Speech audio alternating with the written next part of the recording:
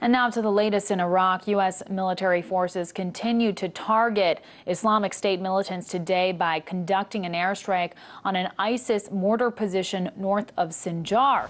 Sinjar is in northwestern Iraq near the Syrian border. It's an area mostly inhabited by Yazidis, a religious group that right now is under siege and attempting to evacuate the region. The airstrike comes just a day after senior officials said the U.S. government had also begun to funnel weapons directly to Kurdish forces fighting the Islamist militants who are advancing in the northern part of the country.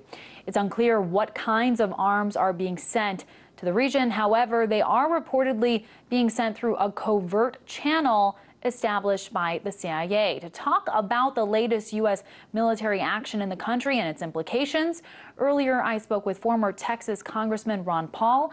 I first asked him about the latest developments and the arming of Kurdish militants. Well, I think it's a little bit late to try to salvage all the mistakes that we've made for the past 24 years. I've been opposed to going into Iraq all the way back to the beginning in 1990 because I believe in non-intervention, that we should mind our own business, and it never works out very well. So in spite of the problems and the obvious people suffering from this, it's a consequence of us being in there. And I don't think the solution is being involved even more so once again and renew all the efforts, because I'm afraid it will end up with a lot more violence because they're putting more troops in there right now. So I think the policy that we should follow is one designed to allow the Iraqis to solve all their problems and stay out of this, let them deal with it, because we've tried for a long time, we've lost a lot of lives, spent a lot of money, and we've allowed a mess to develop, and there's nothing but a mess and chaos there, and in a way we're partially responsible for that.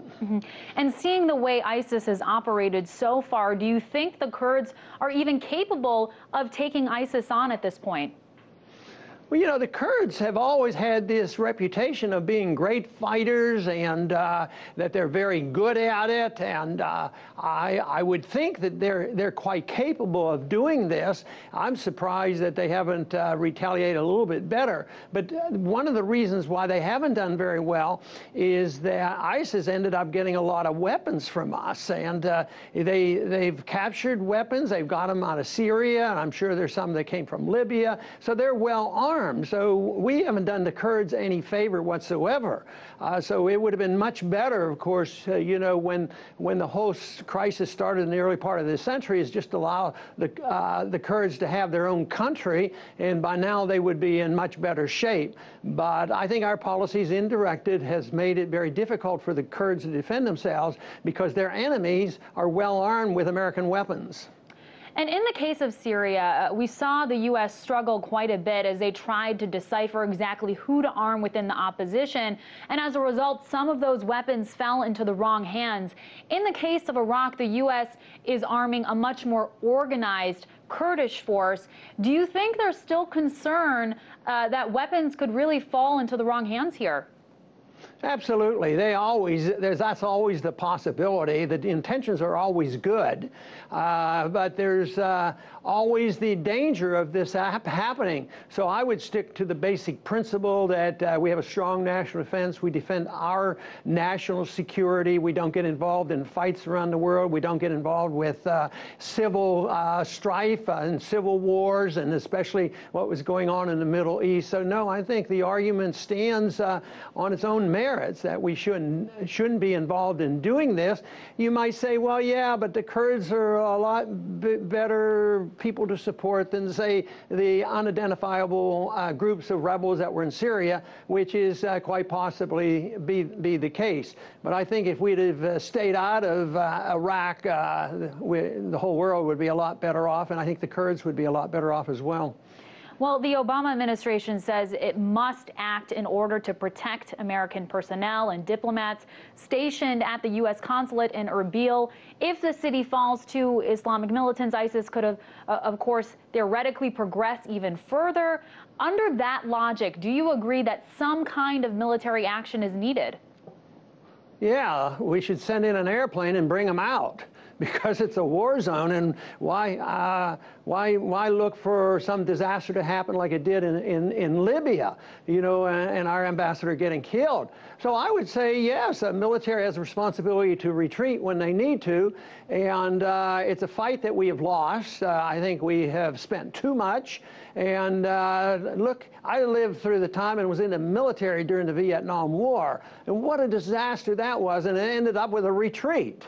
And look how much better off Vietnam is today, because we just flat out left after we and the French have done such harm to the Vietnamese. So I think the sooner we get out of there, the better. We don't have a moral responsibility. We don't have a constitutional responsibility. It has nothing to do with our national security. It jeopardizes our national security, and it's bankrupting our country. And this is exactly what Osama bin Laden wanted. He wanted to engage us over there because he says, I'll bring you down like I brought the Soviets down, because we'll take you to bankruptcy. And we're doing the same thing because we flat out can't afford it. It's a failed policy. I think after so many years and so many decades, we ought to admit the truth. So you believe there's no moral obligation whatsoever on the part of the U.S.